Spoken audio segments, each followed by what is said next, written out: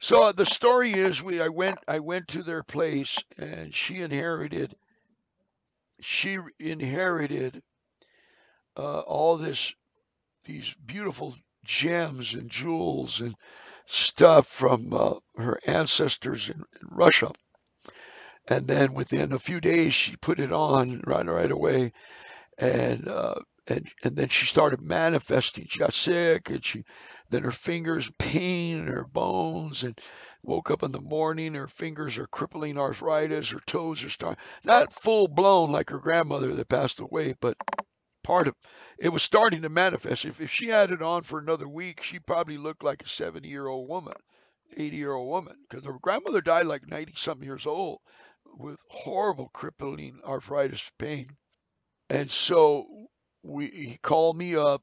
I went there. I prayed, and it was a battle. Like I said earlier, she's a big Russian girl. She had the strength like 2 or 3 men. We couldn't hold her. I mean, she would fight back, hit back, throw us back, you know. And I was a healthy big young dude then, you know. I was still lifting weights and stuff and going to the gym, and so and I said, Father, what should I do in my brain? And then he says, start worshiping, bring shalom in this room, and then I'm going to have you talk to the girl, and we're gonna pierce through the spirit that's possessed her from the family looms and the familiar generation curse. Because according to her, it went back 7 generations. This jewelry, it was like they didn't even want to release it in a package to go under security courier to the United States because it's Russian family loom, the jewelry, the art. You know what I mean?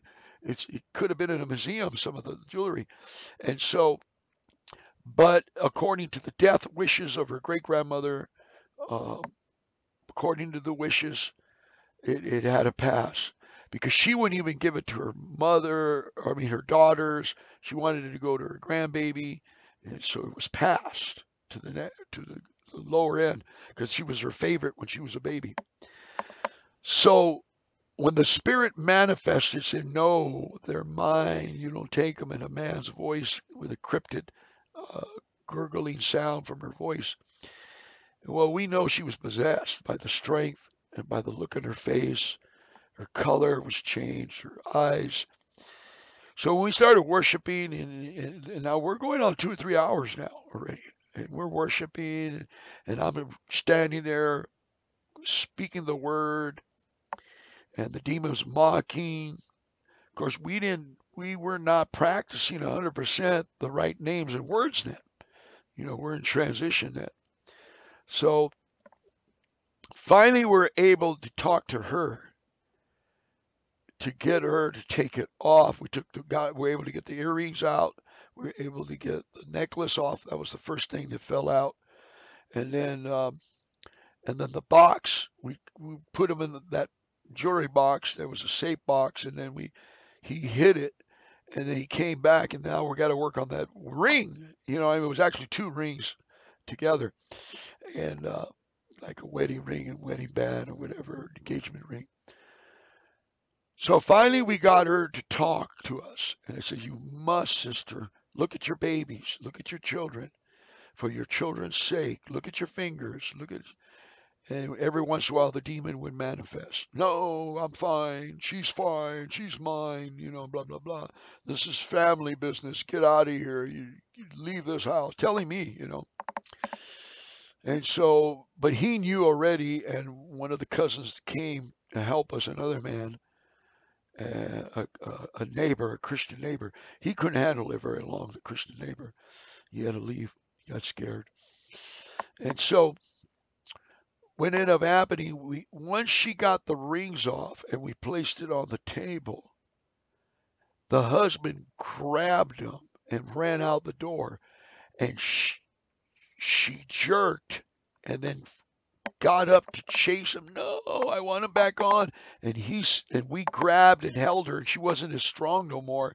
Because what happened, the spirit like came out of her body, was in between the rings and her, the demons, The familiar generation curse was between her and the body of her body and the ring, and he ran out the door with them because he has to be familiar with something to attach himself to the next person.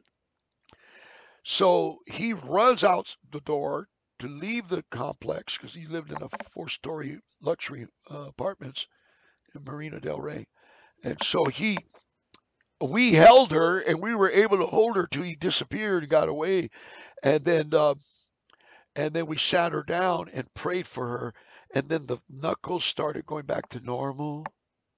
Her knuckles started going back to normal. She had like slippers on. You could see the toes and the bones of the toes starting to go back to normal. Took like 30 minutes. I mean, it wasn't no quick thing. And everything started, and then she come back to her senses, and she was like, "I'm so exhausted. What happened to me? I blacked out. Where's my rings? Where's my necklaces?" Where she didn't even know. She was completely blacked out. She didn't even know. And he took him to his car, and he was fighting him. He kept hearing voices.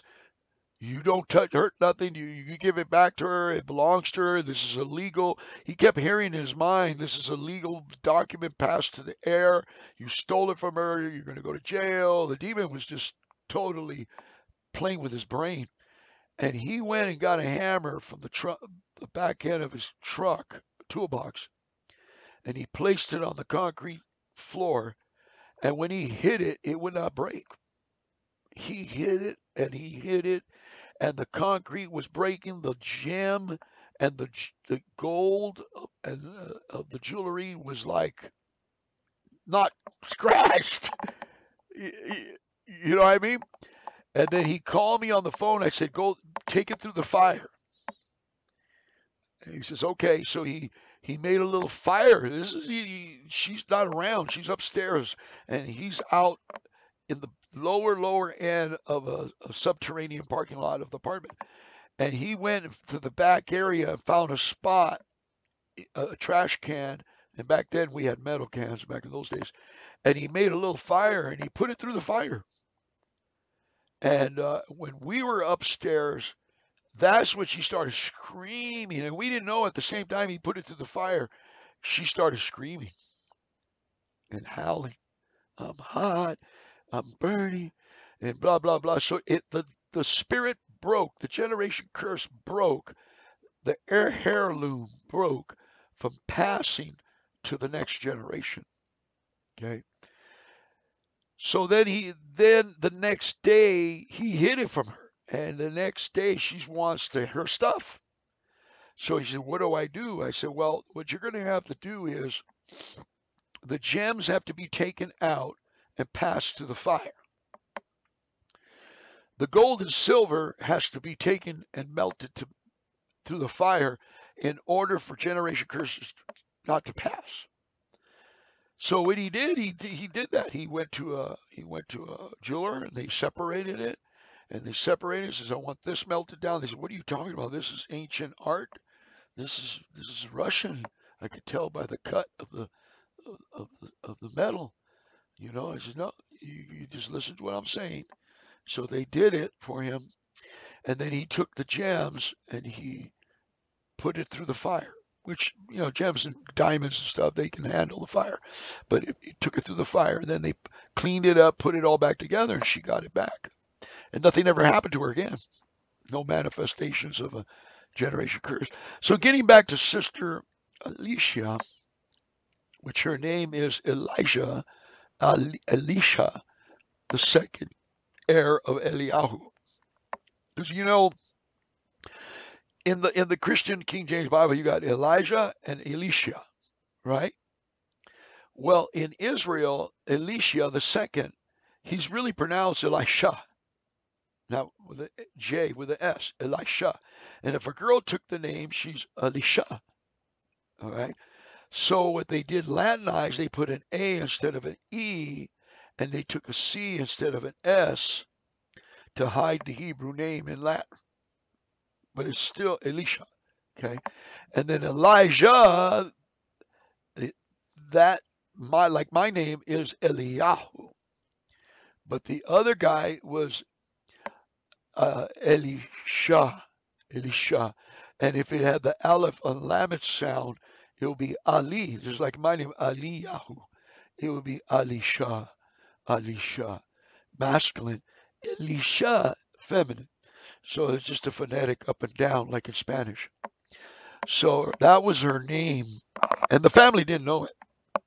And they said, but she was a zealous. She really took the mantle and ran, you know. But it's amazing that when we stood over her bed and cast the spirit of infirmity out of her body, that he will not go into the next generation of the sons and their children or, or relatives around them. Brothers and sisters were coming. You know what I mean? Hitchhikers would like to go into that too and go into those grandchildren. So we did an all around prayer, and then we asked the Father to have a messenger, my messenger, and her messengers bind them up, bag them up, and escort it to the wilderness and take it to the place it belongs. Because we don't really know.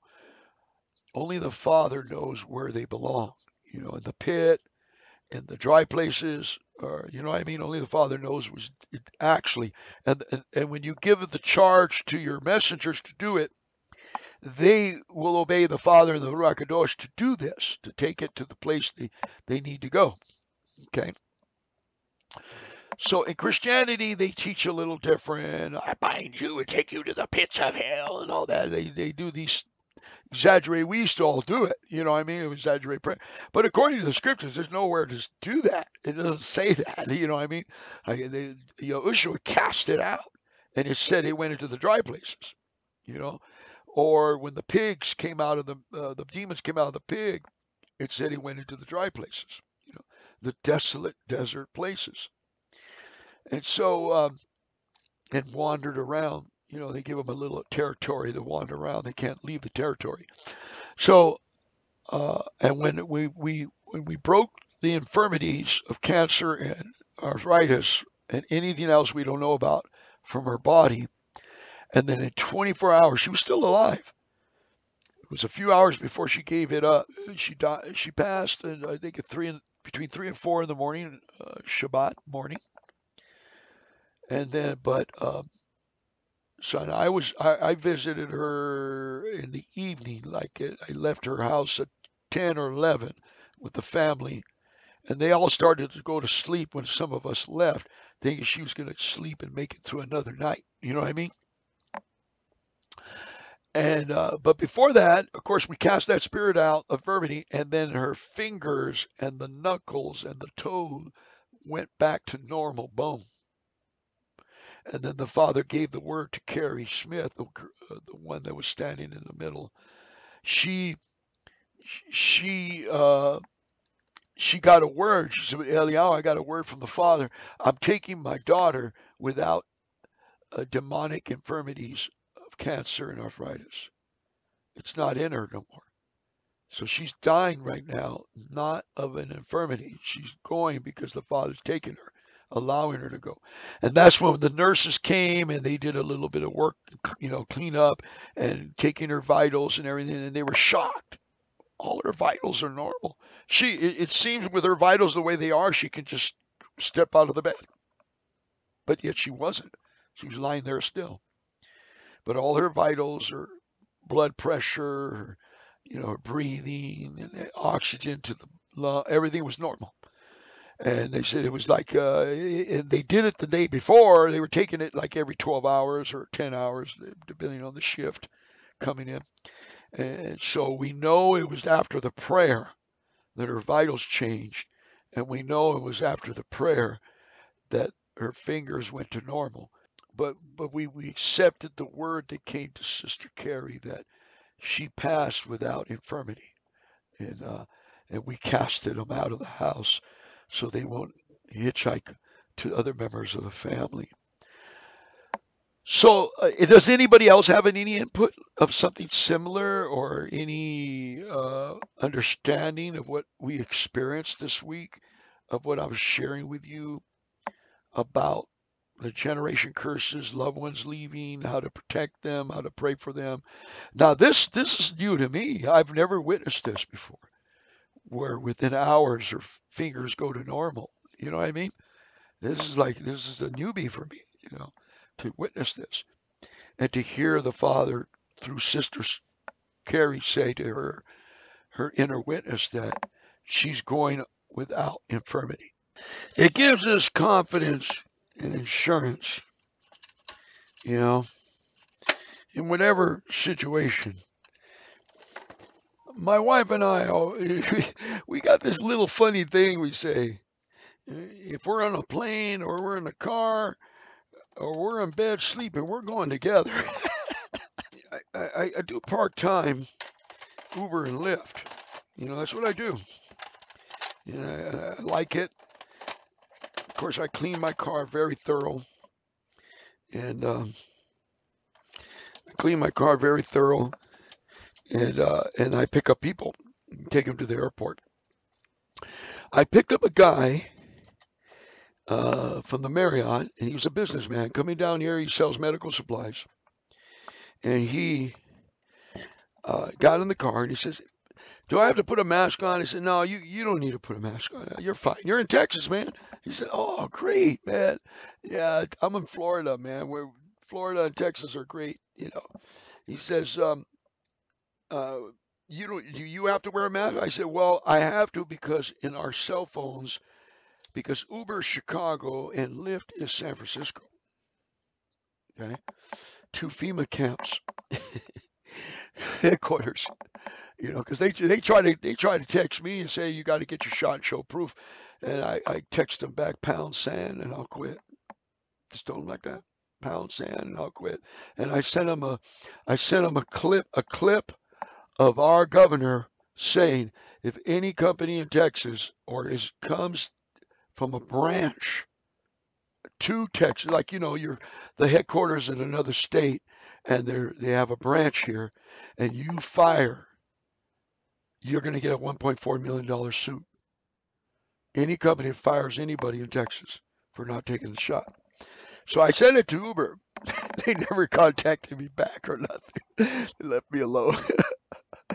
Now, my buddy in California who does Uber, they said you have 30 days, you have 2 weeks, you have 1 week to get the shot, or you're not going to drive.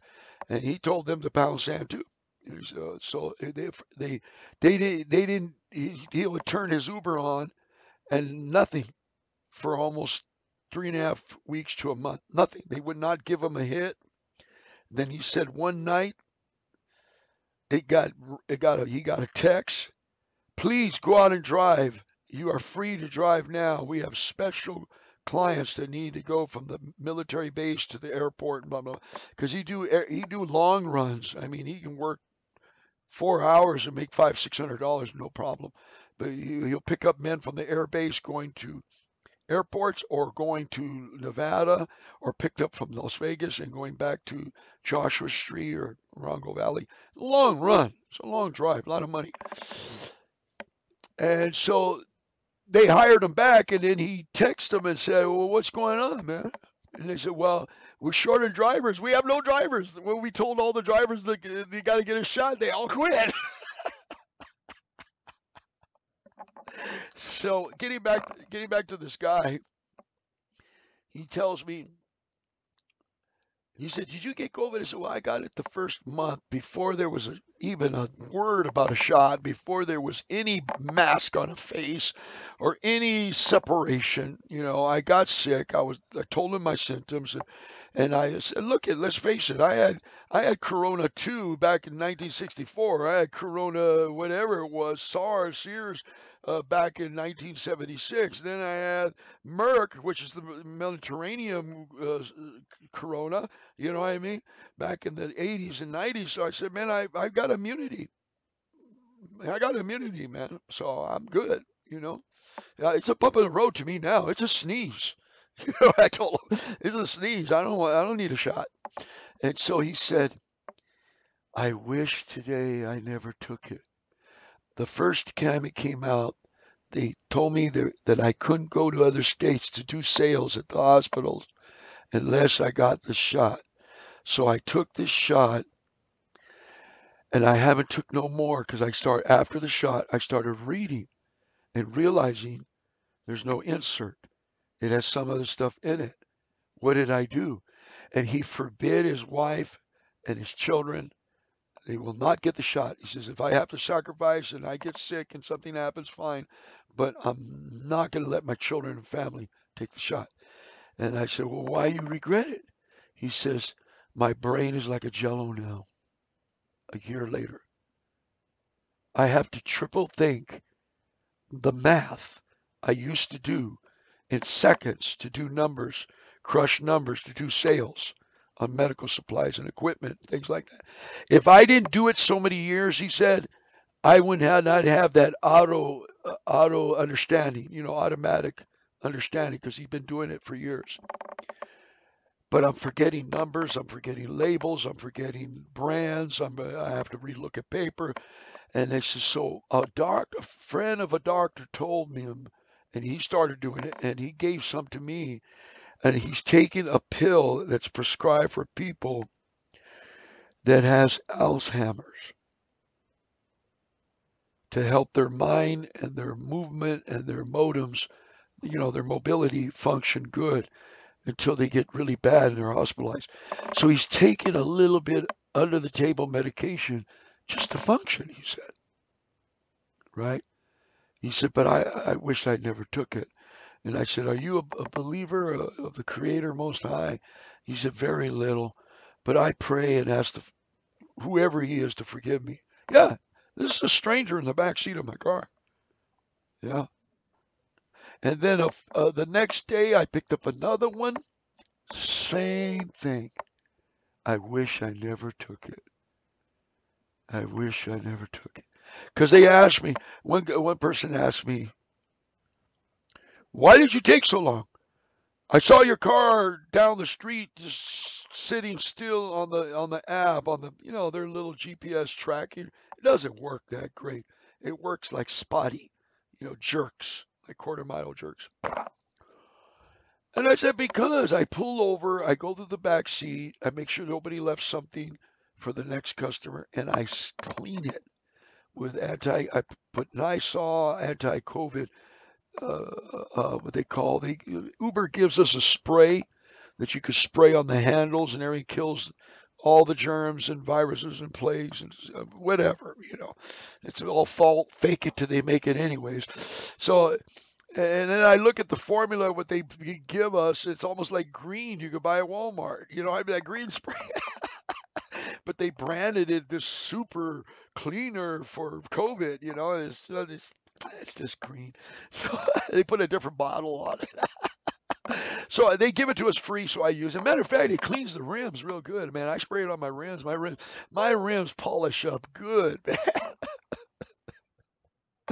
It's some kind of antibacterial spray. You spray on the handles, everything they can touch in your car, so they can't pass it to the next person. They can't pass it anyways.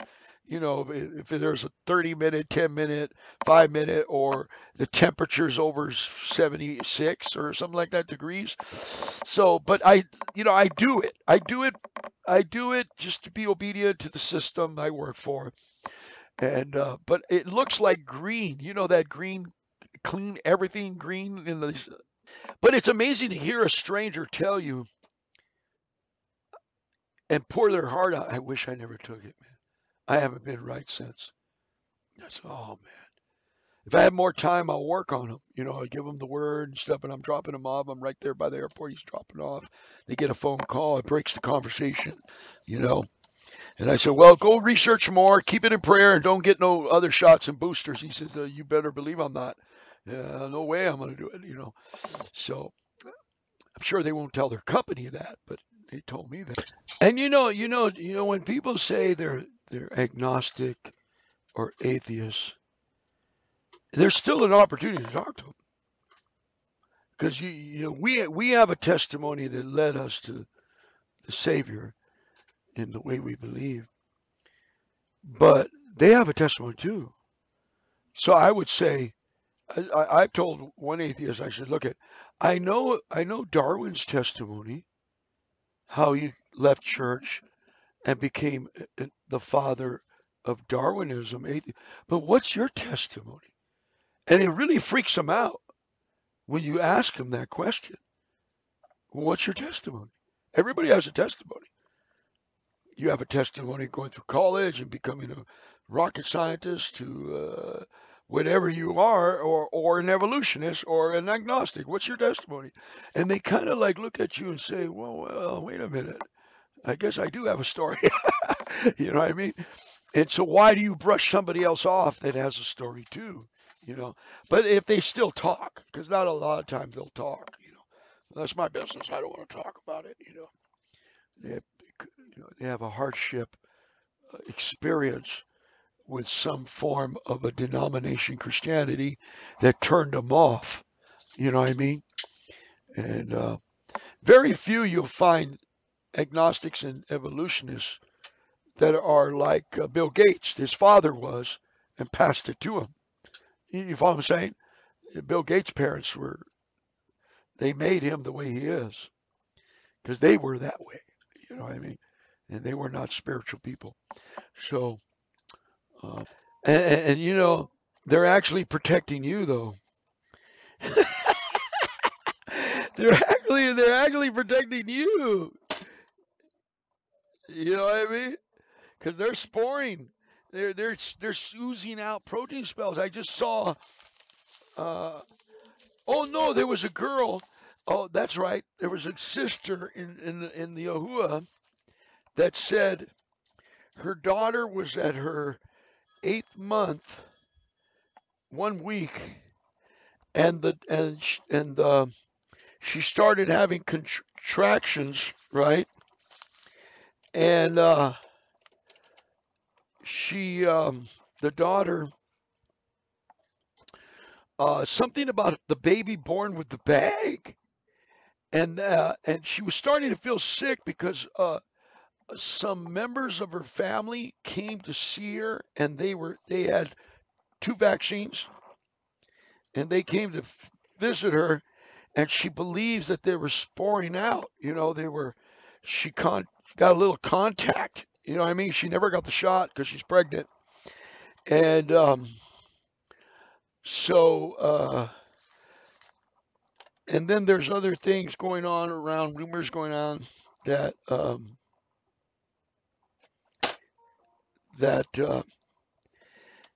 girls that are pregnant are either miscarrying or the baby's premature, and they didn't get the shot. They're just around people that have. You follow what I'm saying?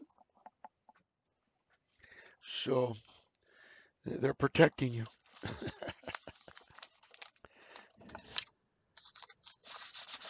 The father's allowing he's protecting you from the spores. Like that movie. Remember that alien movie? They spored out. There was an alien. I remember, what was the name of that movie where if you go to sleep, the aliens would put a spore right beside where you're sleeping, and it would transfer the consciousness of the alien into your body while you slept, and you would wake up, you're dead, and then body snatchers. Was it called body snatchers or something like that? Was that it? And they had the spores. They would practice how to walk like them, and walk a certain zombie walk. No person. They'll talk and talk to each other, but very no character, no personality, very zombie.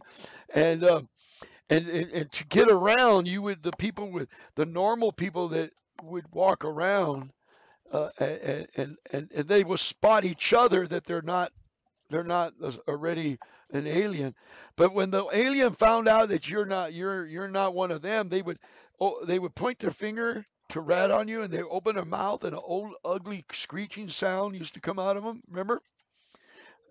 They all point, and they and open their mouth and they rat on you, man, and in order to get you and take you somewhere to put you to sleep, for you could be converted.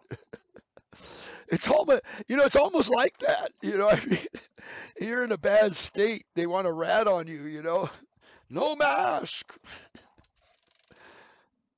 Like that guy did a video uh, going to Florida, Texas.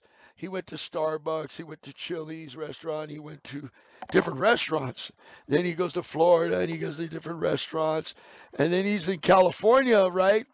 He's in California, I think, or San Francisco. And he walks into Starbucks and everybody, get out of here.